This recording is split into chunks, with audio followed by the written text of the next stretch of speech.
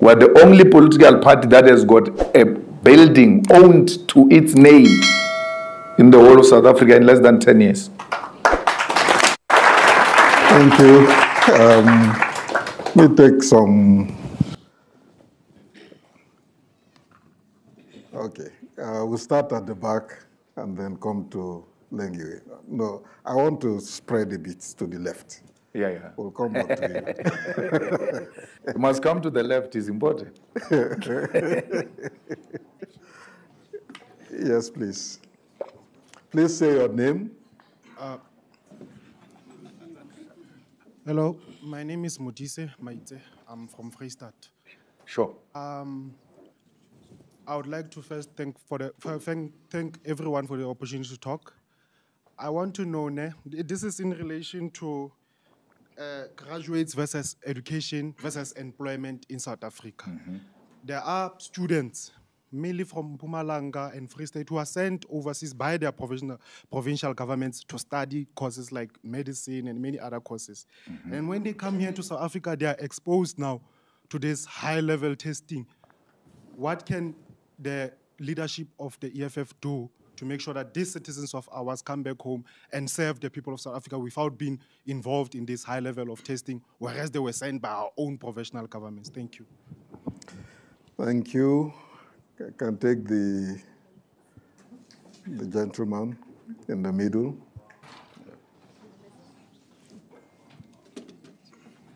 Your name, please. Greetings, everyone. My name is Ndipio Matigiza. President, I think my question is around the 7 pillars of the manifesto. When the EFF takes over, it has 5 years to implement the 7 pillars. Now, my question to you is that 5 years is sufficient? Because one, we'll have to do a bit of cleaning up to make sure that those pillars are achieved.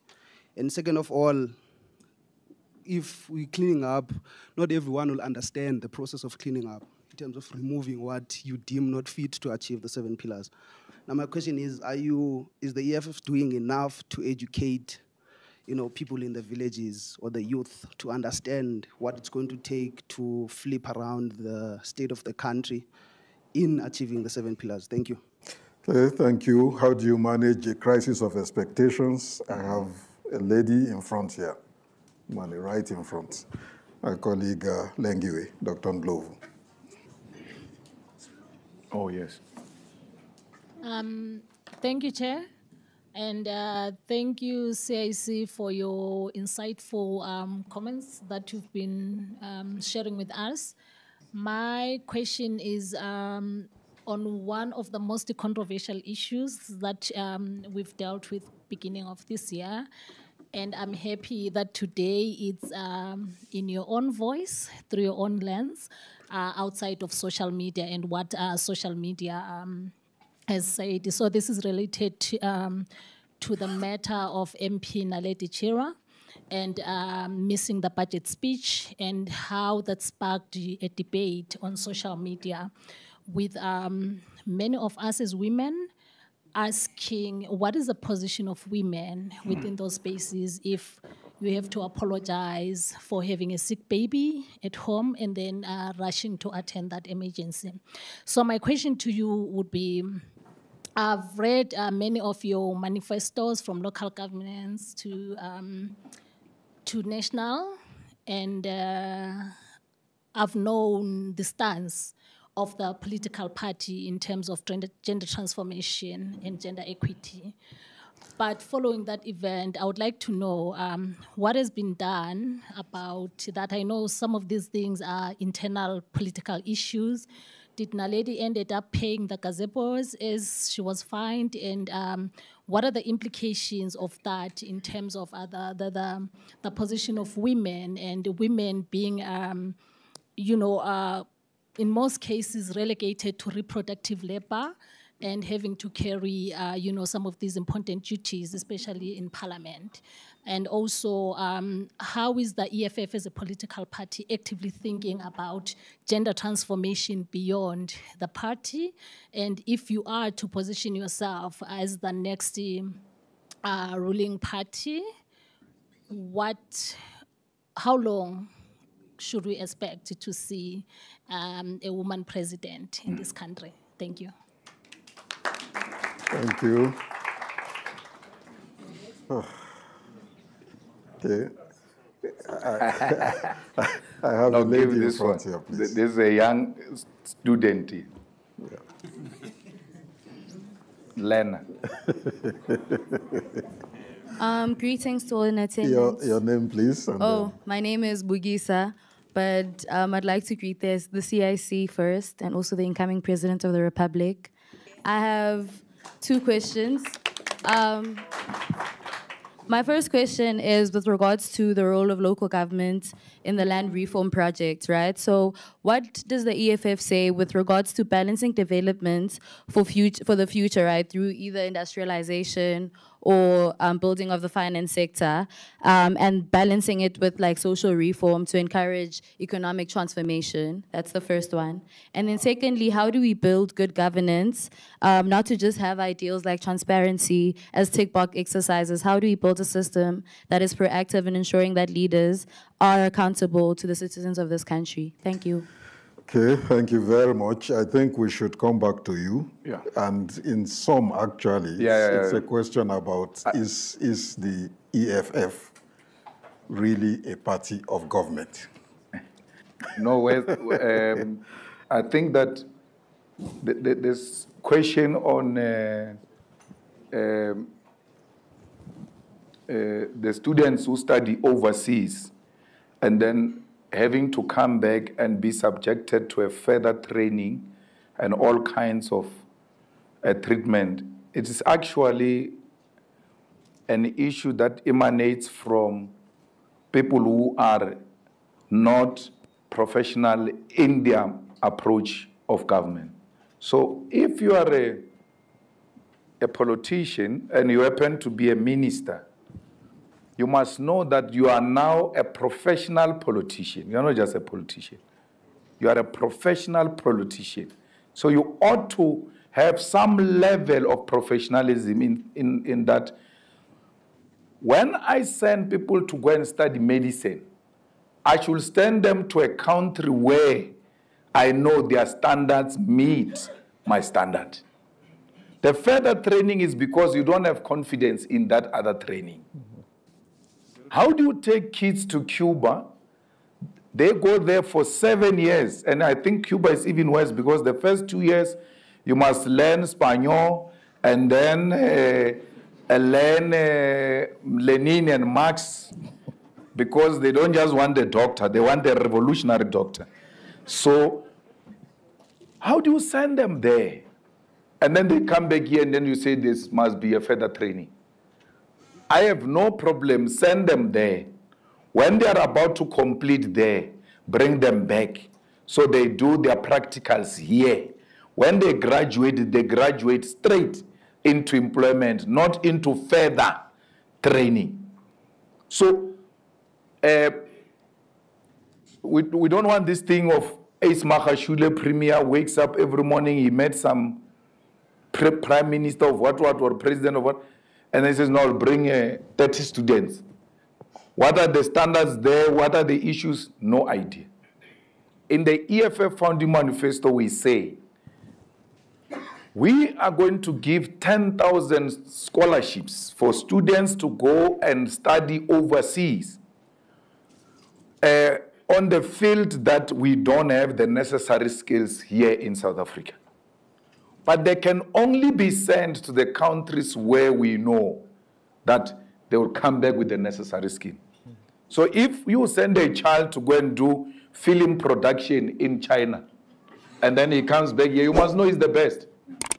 They're the best in film. Don't be misled by Hollywood nonsense of imperialism. So he must go learn film production in China and then still come here and learn further training after coming from China, from the best on film production. What are you saying?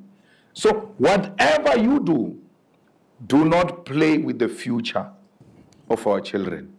Because they too, they plan their life. They know I'm going for this much. When I'm back, this is how I'm moving forward. We have to, and it's not a 21st birthday, we have to inculcate political education and culture amongst our people to have an appreciation of what we stand for. And that's why in the EFF, we're not in a hurry for these things, because we first want to make sure that we ground our people on political understanding and policies of the EFF. Because with our policies, if we take over tomorrow, the DA has got a potential of mobilizing our own people against us after they voted for us, if they are not political. So you ought to tell them that when we expropriate land without compensation, we're going to be attacked by the West, we're going to be attacked by America, all types of things are going to happen. You need to be mentally ready, because we must look for alternative markets.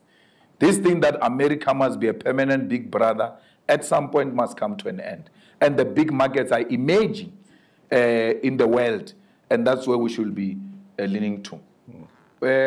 I really don't know what is an issue about Naledi Chiro, because Doctor, if you work here in the School of Governance, and it happens that you are taking a child to hospital tomorrow morning, because you can't foresee that your child is going to be sick, so you wake up, the child is sick, you rush the child to a hospital.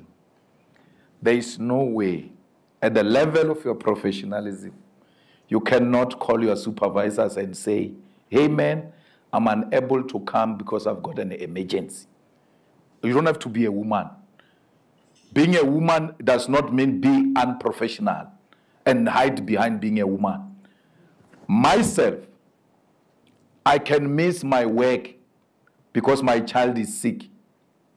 Actually, if I'm at work and I'm told my child is sick, I will leave work. But I won't live in a disrespectful way because I'm a man. No, I'm under a certain leadership. I have to say to them, comrades, I'm not going to make it because I'm rushing home, my child is sick.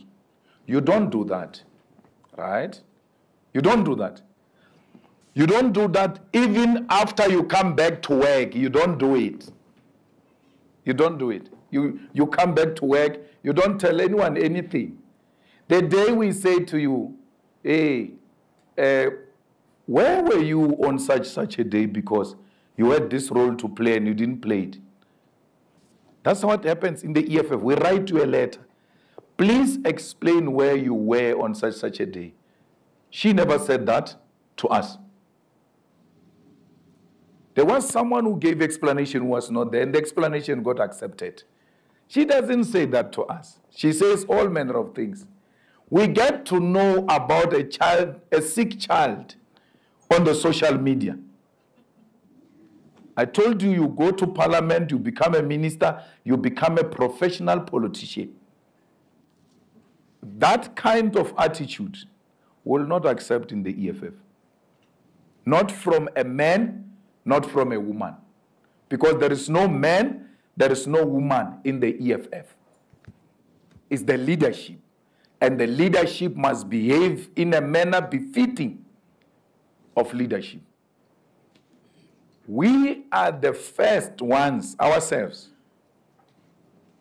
to be represented in all spheres of government, 50%. There's no party in South Africa today, as a matter of principle and policy, that says we must have 50% everywhere you go. In the EFF, we want 8 party agents. 4 of them must be women. In the EFF, we want 2 delegates. 1 of them must be women. If there are 2 women, there is no problem.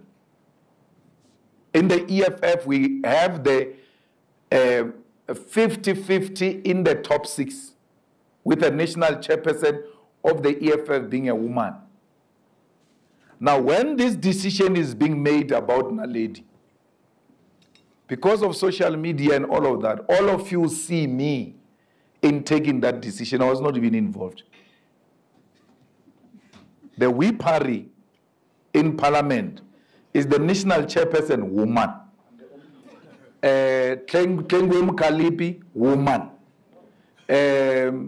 TG Umphile Maotwe, woman. Mama Reneilo Mashabela, woman. Mbuyiseni Ndlozi, man. Oh, really? Babatu from the NCOP, woman. So that decision as to, hey, where were you, men? Why didn't you do this in parliament and all of that? I'm not involved. Then their boss, of course, is the deputy president as a chief whip. But the whipper is the one that is responsible for us. Where are we? Did we attend committees? Did you do this? Did you do that? So the decision was taken. I saw a response on the social media. I went to check. They said, no, we inquired as to what is the explanation. The explanation was not sufficient. And we're like, we're not going to accept this because this organization from its foundation is built on discipline. Yeah, you are going to be disciplined whether you like it or not. You don't want to be disciplined. There is a party next door with yellow colors. You can go there. And that's where you do as you wish. Ours is democratic centralism because democracy that is not managed can be anarchy. Rights this, rights that. Look at our rights now. Prisoners get free uniform. Learners don't have free uniform. The uniform she's wearing, the mother bought it. She doesn't get it for free. She wants a free uniform. She must go to prison. How do you give prisoners free uniform and you don't give learners free uniform? You give prisoners flushing toilet. Students, learners in the Eastern Cape don't have flushing toilets. Prisoners have. You give prisoners breakfast, lunch, supper. Our people in Alexander, if they have a meal that day, they are very fortunate. But prisoners have got a guaranteed meal. Prisoners have got running water. Prisoners have got electricity. I heard you saying ministers are buying themselves generators to fight load shedding. Prisoners have got generators. They don't know load shedding. So prisoners live in a much more better position than an ordinary person who's not in prison in South Africa because majority of our people are living in extreme poverty. Almost 18.6 million people in South Africa live in extreme poverty. So when you use lower and middle income to define poverty, you have 34 million people in 2023 alone in South Africa who lived in poverty in South Africa. So, and that is 41% of your population, by the way. So we cannot allow these things to happen. We have to reprioritize our priorities. So women, gender equality, there must not be a female president, there must be a president, whether female or not. No one must deny people that they can't be president because they are women. No, no one can do that.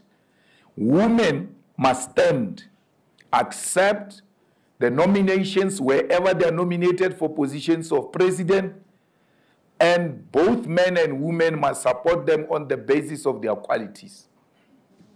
No one must say, we're not going to be governed here by a woman. There is no such a policy in the EFF. So a woman president is inevitable. We almost had, by the way, Pumzile. President Mbeki, when he was fighting with Zuma, went to Bloemfontein and said, we need a female president before Polokwane. And then he goes to Polokwane, he forgets it's not a female, he stands himself.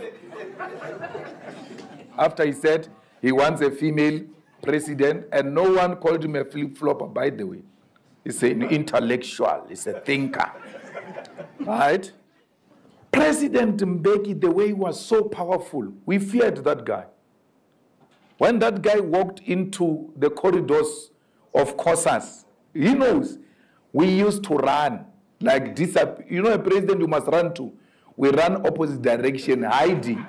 That if he asks you some difficult question, how are you going to navigate it? Had President Mbeki said Phumzile must be president of South Africa, he was going to write about it. If you don't hear him, he was going to write every Friday about it until you hear him. He was going to argue it intellectually and politically as to why. And with the power he had, we're going to accept it. President Mbeki was the most influential person, even when we went to remove him in Polokwane in the Youth League. No one removed President Mbeki out of hatred. No one removed President Mbeki because we said he doesn't have capacity. We refused a third term. And that was so scary to us because of his proximity with President Mugabe. And we're like, this guy who has a 2/3 says, I'm going to be president of the ANC. The constitution of the country doesn't allow third term. But the guy's got 2/3. He leaves Polokwane straight to Cape Town. He tells them, amend this thing and allow limitless presidency. What are you going to do? We were against the third term. And no one capable was ready to challenge him. That's how much he was feared. Then Zuma said, I've got nothing to lose. That's how he became president. Because we had no one. Not Trevor Manuel could stand. Phumzile could not stand. And look at what President Mbeki did to Phumzile now. She went to join COPE.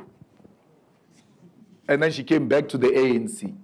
And you must know, in the ANC, once you go outside, when you go back, they say Phumzile, but which one? That one of COPE.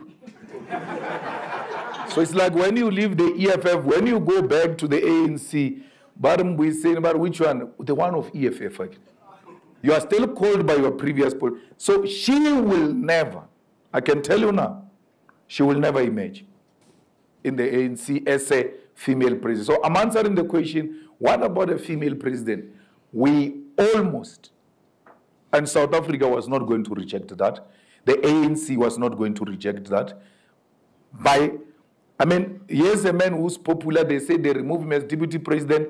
They put Phumzile as deputy president. No one fought that decision. That's how much we've always been ready for quality leadership. Local government, in the EFF manifesto, especially in 2021, we advocate for local government that will make land available to those who want to industrialize and beneficiate in those local municipalities. If we want to activate local economy, the municipality must go extra mile and give certain incentives to those who are prepared to leave the cities, the big cities, and come and invest there. And then we also are advocating for local procurements of goods and services. That you cannot have a prison that buys tomato from Johannesburg, and that prison is in Venda, the most arable land in Venda. ZZ2 is one of the biggest producers of tomato in South Africa. The prison doesn't buy the tomato from ZZ2. It waits for it to get into a truck. It must make a turn in Joburg and then come back to Venda. What is that? So when you buy, you encourage people to work the land because they know the customer is already here. Services must be procured from local. There is no way you can say whatever you want to say. And some of you say Zimbabweans are taking your jobs, Nigerians are taking your jobs. It's not true. The economy is stuck. The economy is stuck because manufacturing has collapsed. Manufacturing used to be one of the biggest contributors to our GDP at 24%, like in 1989. Today, manufacturing accounts for 14%. Our economy has been financialized. Financial institutions are now the biggest contributors of the GDP at 14%, at 24%, and manufacturing at 14%. But finance used to be at 14%, so they swapped places. And the swapping of places by manufacturing and finance, it means South Africa is engaged in deindustrialization. And it favors more the dominance of the financial market into our economy. And the financial market does not invest in the long term. It only works with short term. So what they do, they handle what we call hot money. So they put their money here. It doesn't make sense. They want something that is easily movable. That's why they will not finance anything that is industrial, because industrial is long term. Textile industry has collapsed. In the last 30 years, we lost almost 150,000 jobs in textile industry. Today, textile industry employs only 80,000 people. Where I grew up, there used to be a textile factory. Every time I'm playing outside my grandmother's yard, people used to come walking in their numbers like this. Because in the morning, we don't see them, we're sleeping. So I've always been curious, where these people come from? But no one make almost called discreet. What does it do? It makes clothes. Used to employ a lot. It has collapsed. The buildings are there. They're still standing there. Let local government say whoever is going to utilize this factory for whatever purpose, and you employ so much people, we will discount your water, we'll discount your electricity, or we'll do this. Give them something to come back into our townships. So that's what we actually are advocating for. There is no way we're going to get it right without industrialization and beneficiation in South Africa. Financialization of our economy is the downfall of this. And finance, how many banks in South Africa? 30 banks. All of them are white-owned.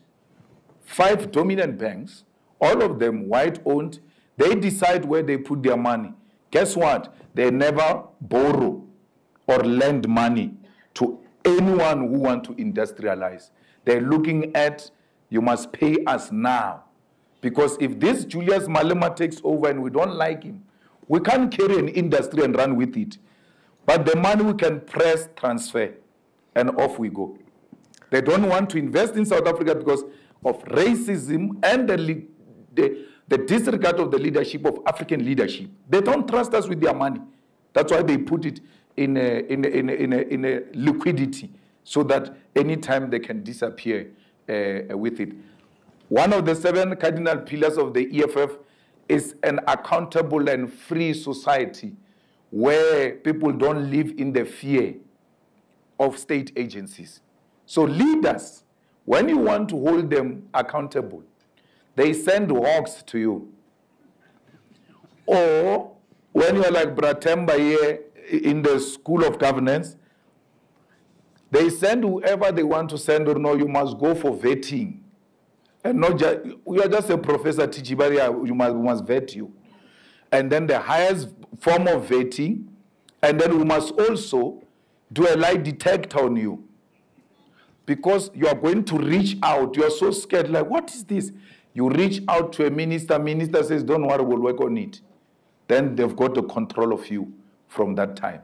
No one must be captured in that sense by the state. People must be free to express themselves and hold the leadership accountable. Thank you. Okay, thank you very much indeed. We are going to, with the indulgence of the audience, spill over slightly. We've heard the president speaking for an hour. No, you can tell last 5 and then 1 hour 45 minutes now. But yeah, 5 minutes. Yeah. Not 5 minutes. 5 hands. You can take 5 hands. Okay. The last one, yeah. So let's take we'll take a last round. And it must be gender balanced. Yes, we'll take a last round of questions. I think we've done very well with gender so far. But before I come to the audience, and please be as concise as possible. You raised the issue of financialization, the problem of the industrialization, the importance which speculation has assumed now in economies around the world. And this is not just something which is common to South Africa. It's a Pan-African challenge, and maybe it would be interesting for this audience to hear what would be the kernel of the EFF's Africa renewal policy and strategy in as concise a manner as possible. You know, the EFF advocates for one Africa, where movements of goods and individuals is free and we can trade with one another. One of the things we need to do is to revive the African economy to avoid this pettiness that we are being subjected to. Because in the absence of industrialized continent, our brothers and sisters are always going to look for greener pastures. That's how, by the way, we arrived here. There's no one here, seated here, who can claim that their ancestors didn't arrive here looking for greener pastures. They were moving from the north to the south. And their survival was what we used to call hunter-gatherer fisher. So it's hunting, it's gathering, and it's fishing. So they always look for a green land. And next to it, there must be water because there must be fishing. But not only for fishing, this livestock that we go around with, it must have a river where it can drink water from, beautiful land where it can graze. It can never be with our generation that advocate for decoloniality, then say Africans are not free to move in their own continent. Show me in any policy of the EFF where I say Africans must not have documents. The reason why you are not catching these Mozambicans who are stealing cars is because of that gate. But once we all belong to one continent, everybody will be having a passport of that continent. Everyone. Which means you can be located somewhere. We'll find you. Everybody. So what is your problem? And there is some level of madness, Prof, where we've got a gate called a border. It's a gate. But there's no fence. Just imagine a person going to his house. He has installed a gate, and there's no fence. He opens that gate and closes it, and not just close it, lock it.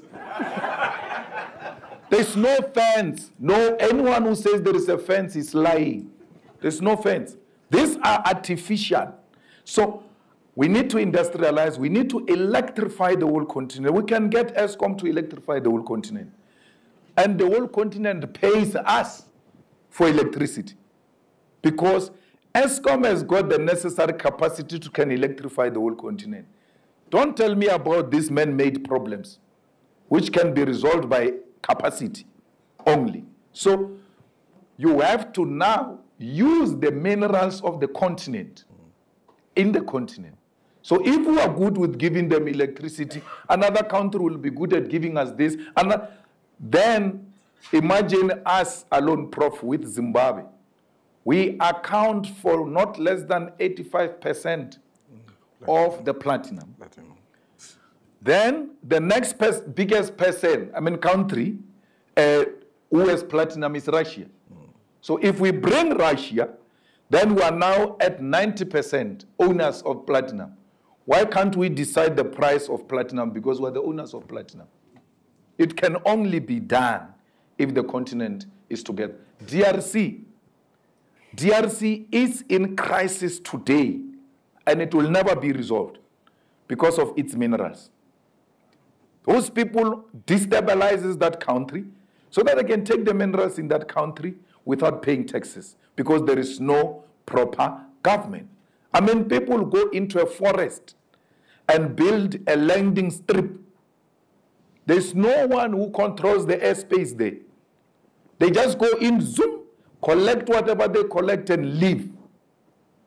When we say one continent, all of that, those are the people who get threatened that, no, what's going to happen to this thing that we're doing?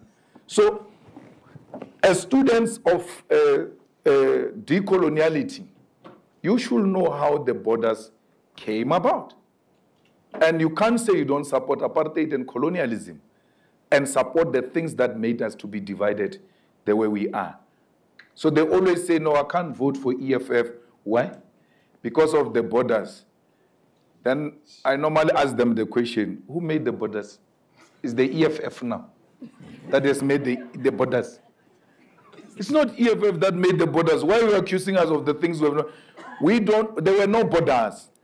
And all of us must advocate for that. This thing that when people are hungry, they are going to leave their countries and come here is not true. I come from a poverty-stricken province of Limpopo. There is no fence. My people stay there. They never came here to come and cause trouble for you. Yet there is no fence, and yet they are poor. They don't have water and electricity in almost, just from Amanskral going down. Amanskral people never moved from Amanskral to come to Sandton because there is water there. So this is unscientific. This is based on pure hatred of self. It's a pure self-hatred which has got no basis. We can argue it. Thank you very much. So this is going to be a bit difficult. I'll take the lady.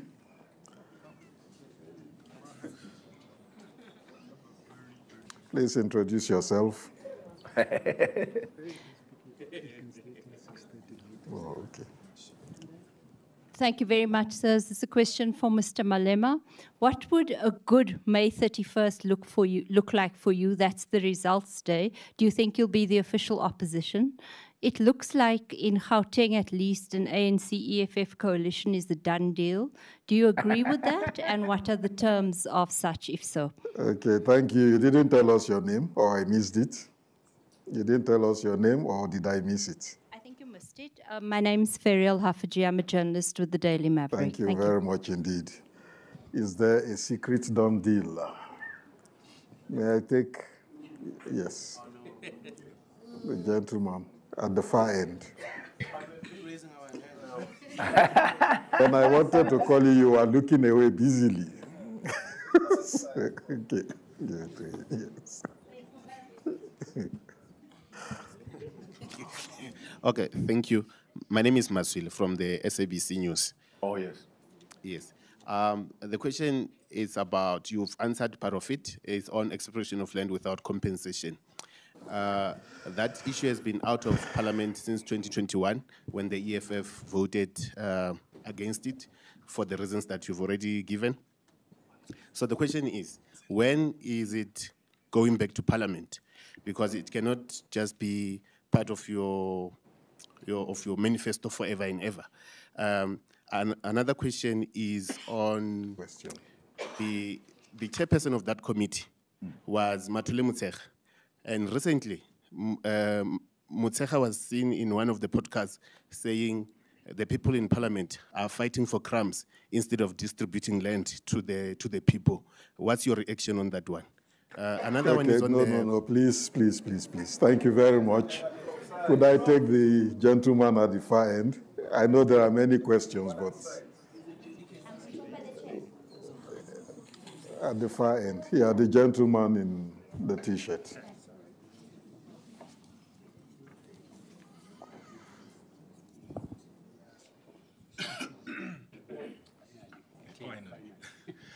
Good evening, colleagues, and thank you very much. Mr. Malema, my name is Roy Kamwanga. I'm a PhD student in the Department of Political Study here at WIT.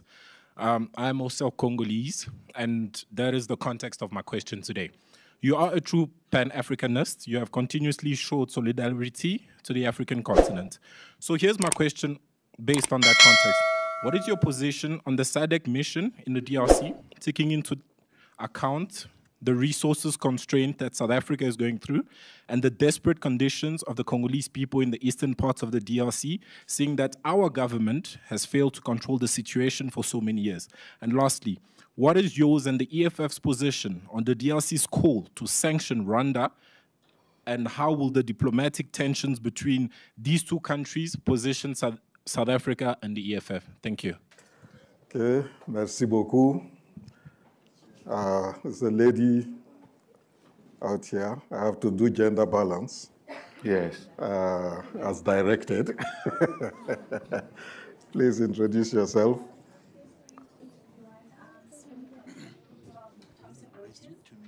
So my question is actually around jobs and grants.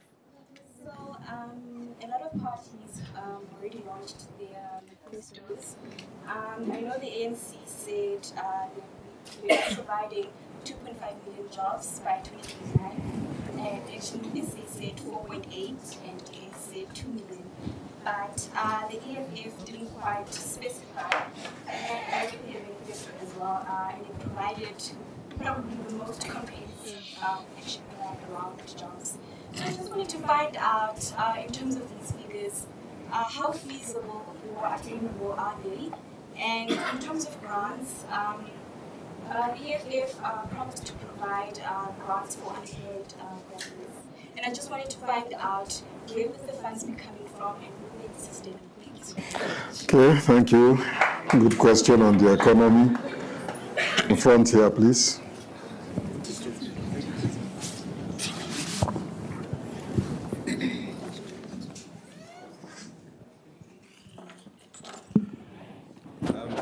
Thank you very much for the opportunity.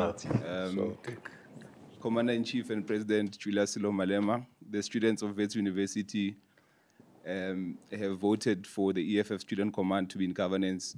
So you are at home under the president of Bugisa Bonisa. So, President, the students always go to the streets year in, year out, asking for free education. And we have a minister who is Minister Bladin Zimande, that in every term where he comes into office, we see the worst things happening. The recent one being Tenet, where he's appointed his own service providers so that they can share money between NFSAS and fund the election campaign of SACP under the ANC. Please, President, after the day of victory on the 30th of May, save us from that man, which is number one. But the EFF Student Command, here on campus, we have 3 voting districts. We already have 41,000 plus students that have agreed to say that they are ready to be, led by the EFF, which is the same thing that happens in all different campuses around the country. But you had mentioned when you started that there is a point of fatigue before there is adrenaline that takes over and makes sure that people will continue to work for the victory of the EFF in the provincial and national elections. So, any words of encouragement, President? We are more than energetic, but I know that many young people would appreciate hearing from you directly a clarion call. I might be jumping the gun, a clarion call, but to say that there's 34 days that are remaining to just give us that vibranium so that we can go and even get to be in governance outrightly. Okay, thank you. Also, President, before you leave, can I please get a picture to send?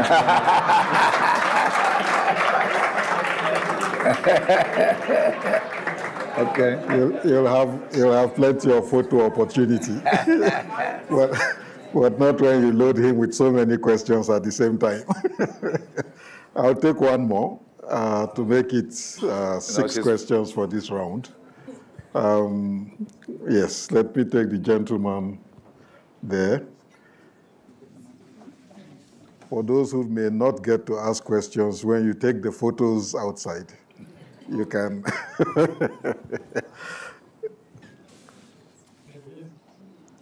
Yes. I'm Malule. So my question is only with the monetary system. So I want to understand if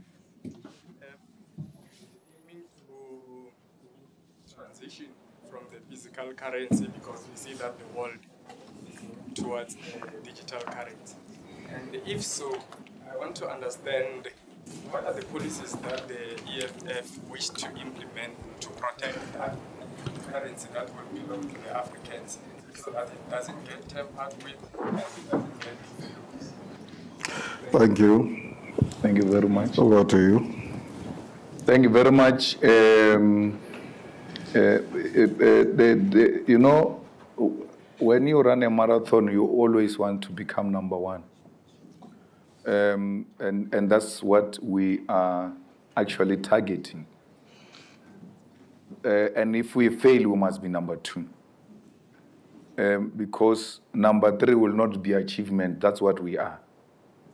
So it can be. And declining is not an option for anyone involved in the EFF work.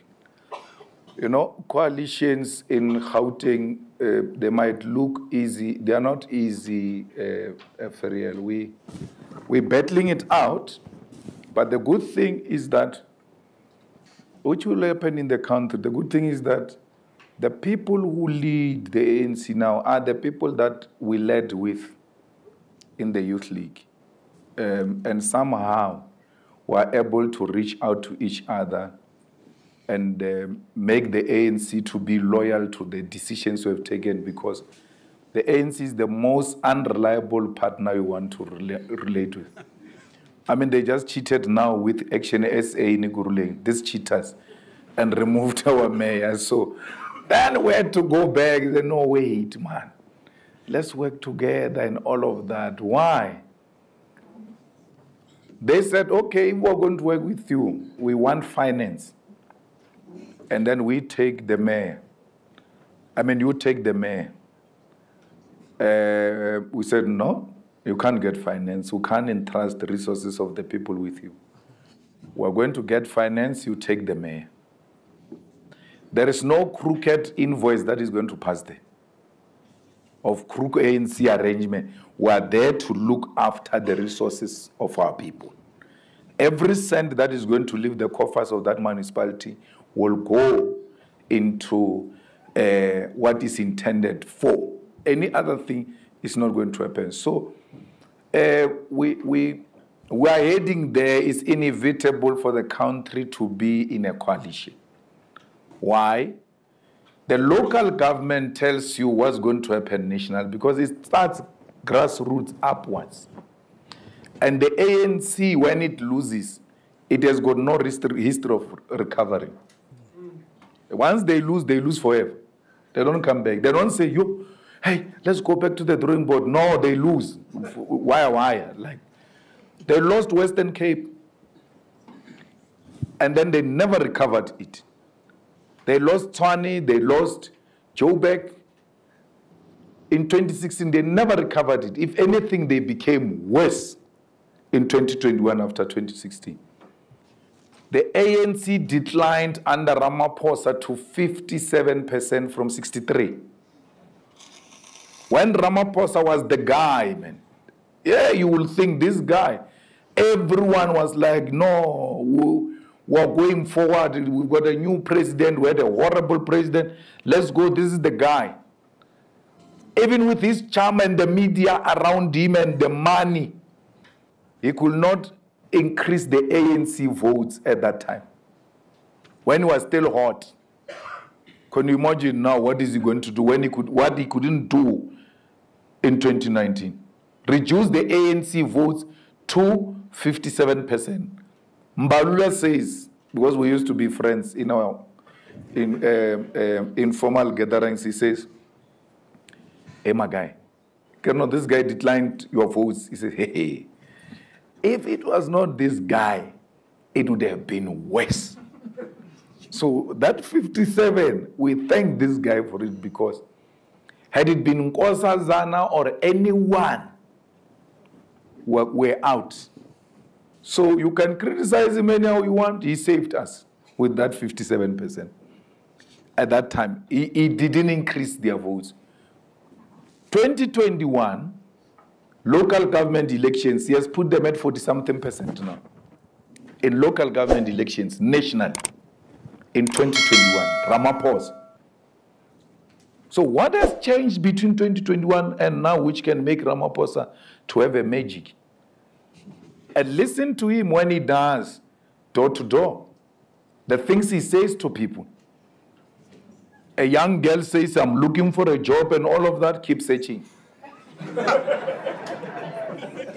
A man says, no, buy me a fridge. He says, where were you working? I was working at what? I'll go to them and ask them to buy you a fridge. But if someone says to me, buy me a fridge, I'm going to laugh loud and then call a name of whoever is there. Mbuyiseni, I know. Mbuyiseni knows what he has to do. He has to get the fridge. I can't say the fridge in public, yes, a state president, because everybody says, what about me? What about me?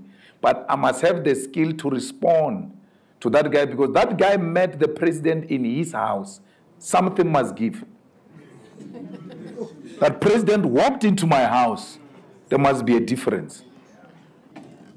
What is this thing of going to Aman's Kral? You have no solutions, but you are going. To do what?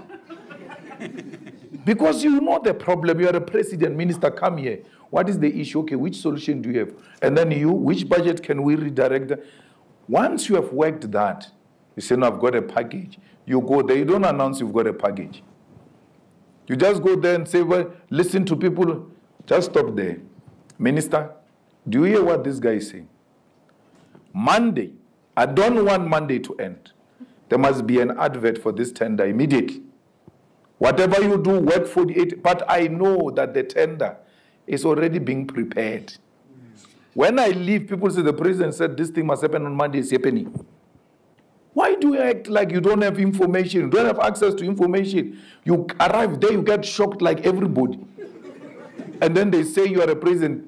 Pella, the president is the executive. Our position of president in South Africa is the executive. These things of minister this, minister that is fancy ways. The real titles for those guys is assistants of the president on education, on finance, on defense, on police. They are assisting him. If you don't do your work and it's not happy, he can take that guy, defense, and put it in his office. No one will question him. You can make the noise you want to make. There's a problem here, I want to solve it.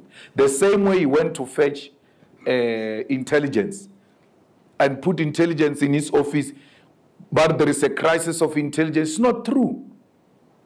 He brought intelligence in his office because, not even to listen to us, Shem. Cyril, even if he listens to us, what will he do? There's nothing he can do. He doesn't take any action. He brought the intelligence into his office because of the slush fund. There is too much money in the intelligence. Now your president was caught with dollars. You don't ask the question, where did he get the dollars? Slush funds includes all foreign currencies. All currency you can think of. There are pounds there. You remember the story when they said they broke into the SSA offices, they took the foreign currency money.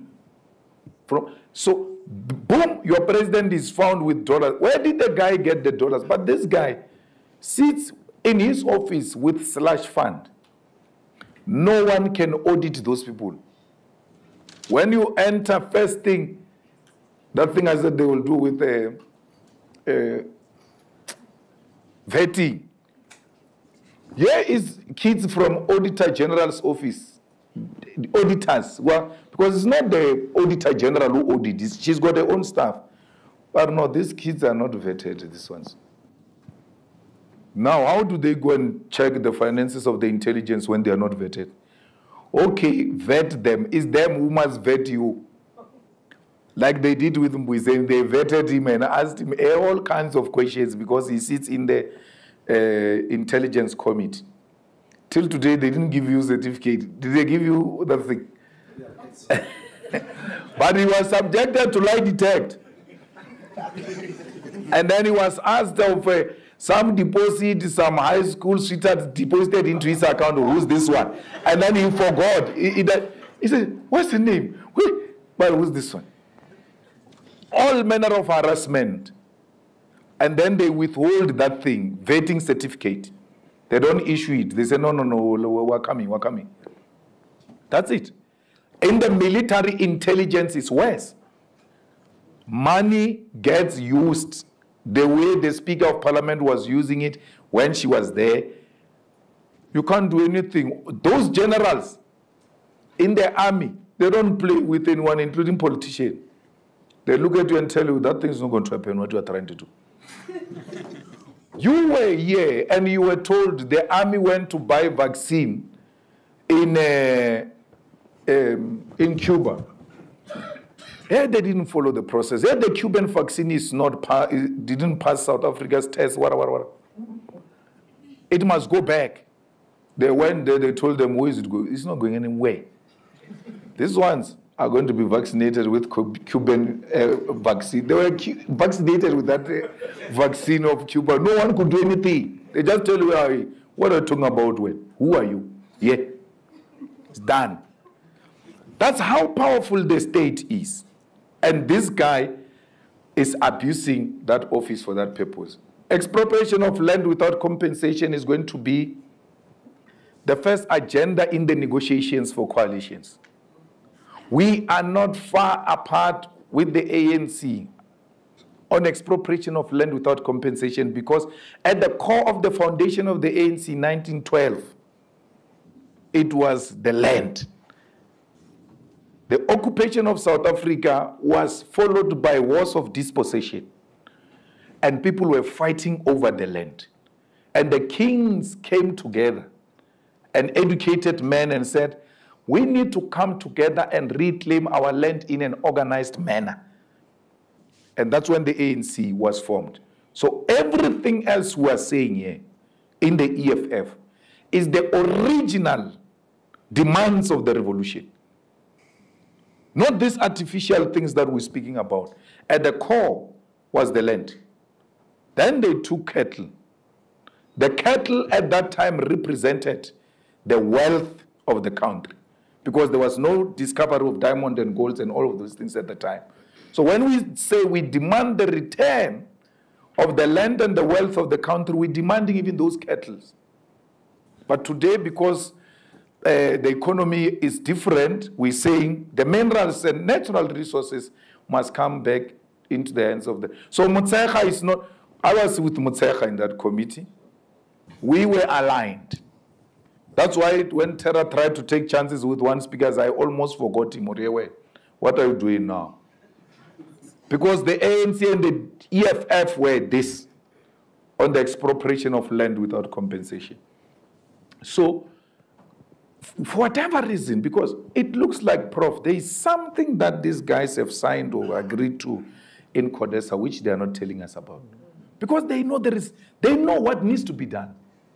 When they are about to do what is to be done, they remind them of the minutes or something, or remember. Because Thandi Modise, when she became the Speaker of Parliament, the first thing we're singing the same song with her is the relocation of Parliament to Pretoria. She was advocating for that. We were together as the EFF with Thandi. Arrival, when she was arriving. It didn't take 3 months. Thandi was saying something else. So what did they, we can't say they bought here. They just something they went, because those things were negotiated settlements. So they have to be loyal to the decisions they did. SADC's deployment to DRC, there is nothing wrong with that. Actually, Africans must learn to deploy to help each other, not against each other. And it should not be done at the detriment of our own children who are not properly trained. Our army, Prof, is not properly trained. It has got no capacity. It has got no resources. There was a fire that took place in an army base in Northern Cape and killed soldiers. May their souls rest in peace. That fire was not started by the enemy or by anyone. Fire starts now, because those things are farms. As farmers, we know that fire we are always ready for fire. When the fire starts in the military base, there is no fire truck. There is no fire extinguisher. You're dealing with fire. Military means fire. That's why they talk fire by fire. If anyone attacks that thing, how are you going to extinguish the Then they go, boom. You know, every building you go to, you find some red things hanging here. Fire extinguishers there is here. That thing. They go fetch those things to try and extinguish the fire. That thing has expired. It doesn't release anything.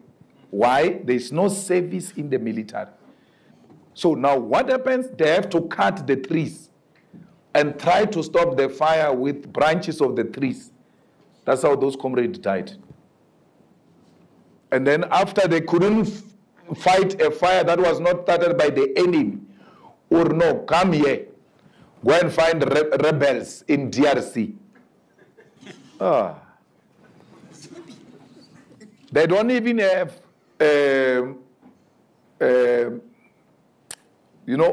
those things, those fighter jets. Don't have helicopters. I was told there were helicopters which were sent to DRC. I think they were stuck there because they are not service. So you are fighting rebels who don't have the airspace, who can't fight from the air. You've got that capacity, you don't use it because you have undermined that capacity. So deploying in Africa must be natural. We need to look after each other. We need to support one another. But it must not be at the risk of our own people. Here in South Africa, we've got a task force. In the police, it's called Special Task Force. In the army, it's called Task Force. Highly trained, highly capacitated. Those are the people you send to DRC to go and fight rebels.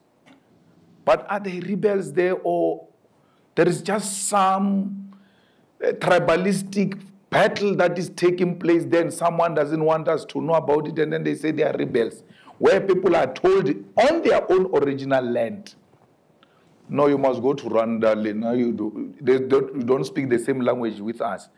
Therefore, because you speak that Rwandan language, you must go back there. This is not your country. And then you fight people there. Why? Because their mineral resources, they don't want them to benefit from those mineral resources on the basis of language, on the basis of the fence. So we will not support that DRC wants to, sponsor a certain sanctions against Rwanda. We think that the two countries can still find an amicable solution to whatever animosities that exist in between them. The African solution can be found. People should just drop their egos and engage with each other. And SADC and the African Union must decisively intervene in DRC and in Sudan. Because what is happening in Sudan is unacceptable. People have been killed there for so many years. We're not saying anything about it. We're not saying anything about it. So where is the African Union to stop that nonsense which is happening in Sudan? I think we promised 4 million jobs, and then we break them down. So we don't write them as 4 million jobs. So we say in this industry we're going to create so many jobs. In this industry we're going to create so many. This is how we're going to create them.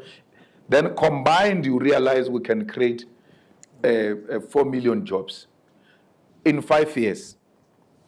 In the securities alone, if we insource securities, we can create 170,000 plus jobs in South Africa. Why do you need a middleman to pay this guy of the security? This is the guy we know. We don't know the middleman. This is the guy we interact with every day. We can see what he's going through, but we can't make any means to intervene in his life. We need to hire these securities directly as government. If needs be, we can even establish a government security company and then pay them. When we insourced them in Joburg, they were paid 3,500 per security, and government was charged 15,000 per security. Those of you who come from rural areas will know that when our grandfathers and fathers retired from work in Joburg and came back home, they came empty-handed. Why? They were security guards for 30 years at the gate of the municipality. 30 years. Every 3 years, a company changes hands from this company to this company. This company, he has never been under one company. He's got no pension. He's got no leave days. He's got no benefits. He's got no job security. The day he does what Naledi Chura did, he comes back the following day, someone is on that position. And you can't tell them anything. The guy, you were not here. No, but I went to hospital, I was sick. Wait. No, my child, wait. They've got nothing. They can't say anything.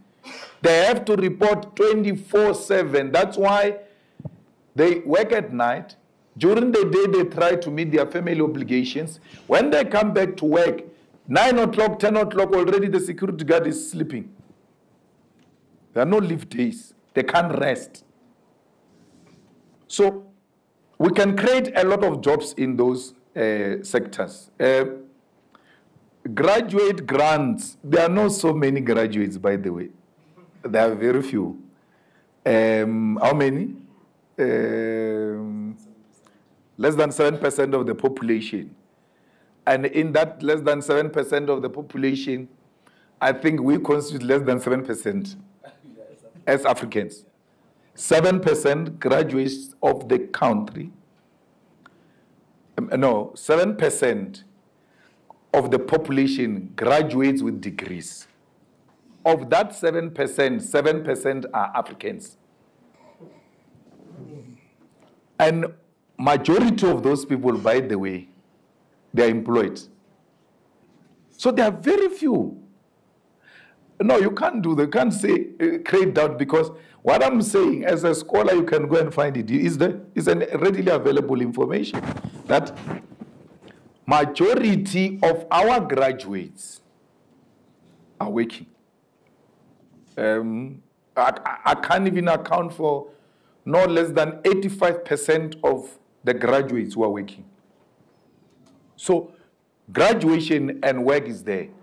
It's very few, and those who are not working, because 7% is us, and the majority of them are white graduates. If they don't work, they've got some form of income. So you can ask a question. Someone was telling me about PhD there.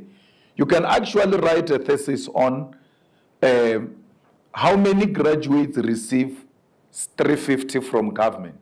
Because that 350 from government says you must not have any form of income. There's no white person like that. There's no white person without any form of income. So in that 7% of unemployed people who must now be given a stipend, whites are already out. We're left with this 7% of Africans. That 7%, 85% to 90% of it is at work. And it's not just a graduate stipend. You have to demonstrate that you have been seeking job. You have been going to interviews, you have been putting this, because the EFF government is going to create a database of graduates. You can't say to me, we can't find chefs. What do you mean? Where are you looking for them? Here's a database of this government. That Department of Tulas English of Employment is supposed to have a graduate list, not even from you. Every university holds graduate ceremony. The list is there. Bring the list, upload it there, qualification, all of that. People must go there to look for whatever they are looking for. The same, we are going to create another database of rapists. Everyone who's convicted of rape must be in the public database. And that information must be accessible, because those are murderers. So all of us seated here, when someone says, I'm Julius Malema, you don't even make noise.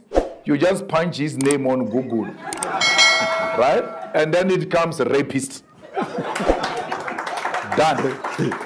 Thank you. Because thank you. these people go and rape our people, go to prison, come back, relocate to Northern Cape, to Eastern Cape. No one knows that person. They employ that person to be a teacher of a primary school and look after a girl child. You entrust a girl child with a rapist because information is not accessible. Why is this government that says it's fighting GBV, is fighting rape, is fighting murder, those convicted of murder and rape and dangerous crimes should be known to society?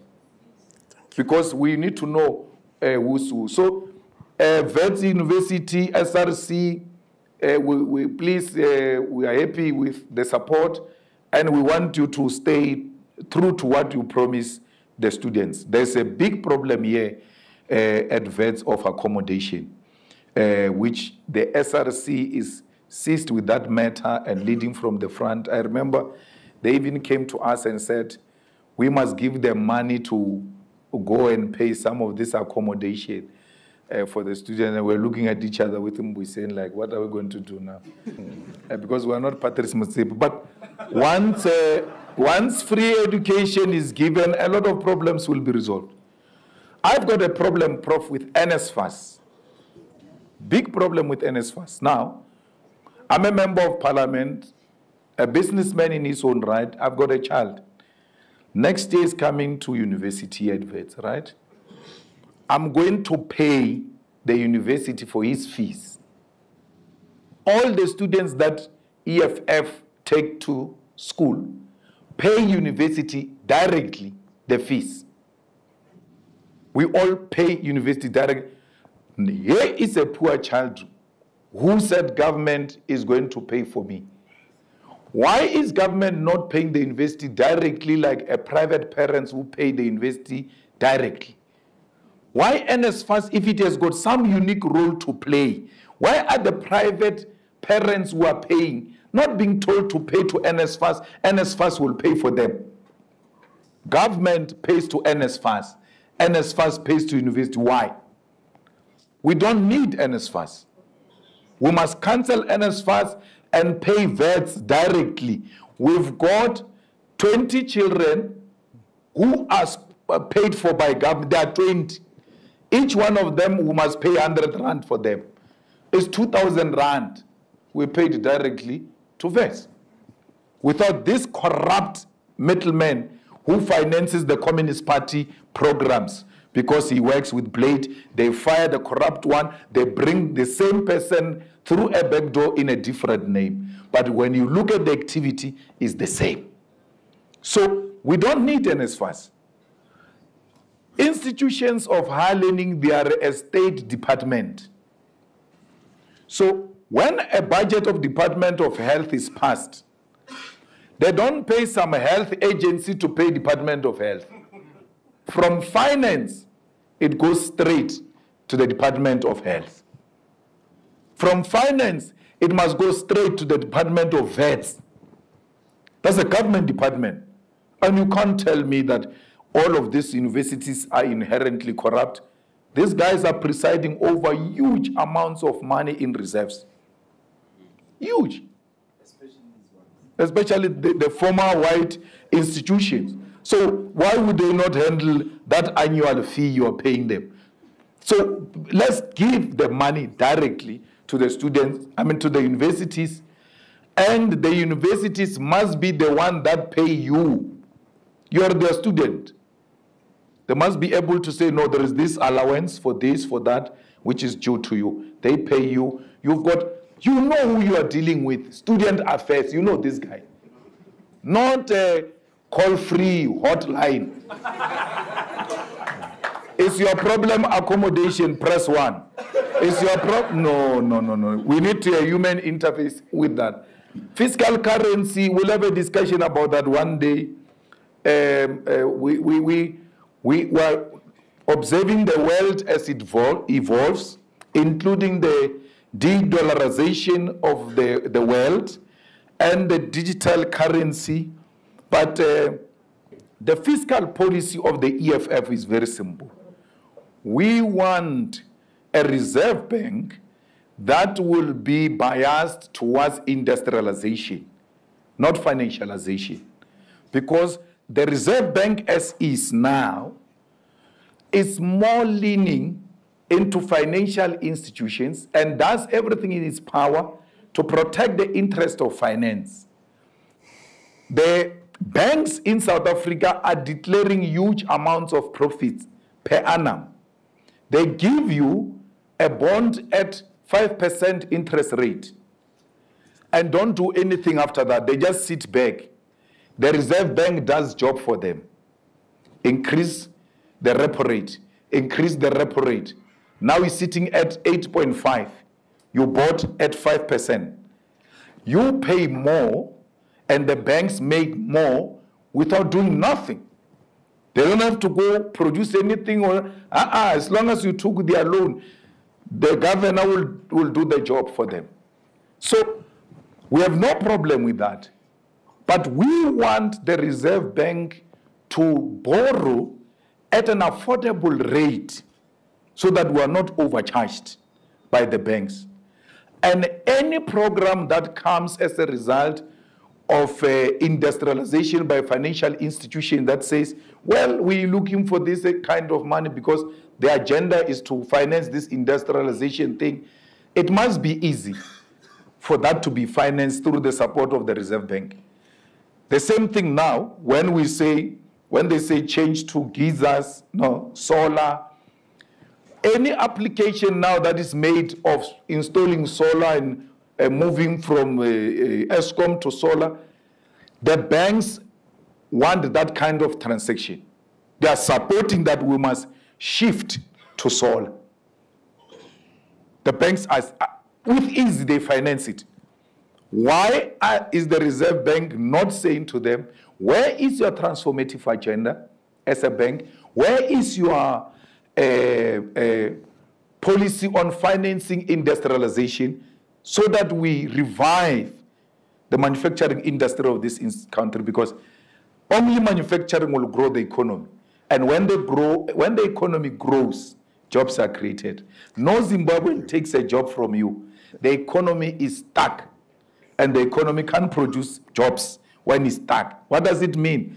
Tomorrow, I can get Gayton Mackenzie, we take the bus and take all these Zimbabweans and Lesotho and Nigerians away, take them home. There will still not be jobs because the economy is stuck. Thank you very much. Thank you very much. Thank you very much indeed. I think this is an excellent note on which to draw the curtain on this session. And I believe it has been an engaging day for those who are here earlier on to listen to the representative of DA, and just now a 2.5 hour marathon with the president of the EFF. The dialogue will continue next Thursday, as indicated by the head of school. We will be having other political parties. And without doubt, President, there will be some responses to the various points which you have covered here. And there's an open space for conversation. We are in a boxing match. Absolutely. So when they box back, you can't. As long as there's nothing personal, as long as you don't lie about other people, let's keep the ball rolling. Absolutely. And we really appreciate this platform where we can engage, honestly and openly without any hesitation. I really appreciate it. You're most welcome, President. And ladies and gentlemen, the President of the EFF. Thank you.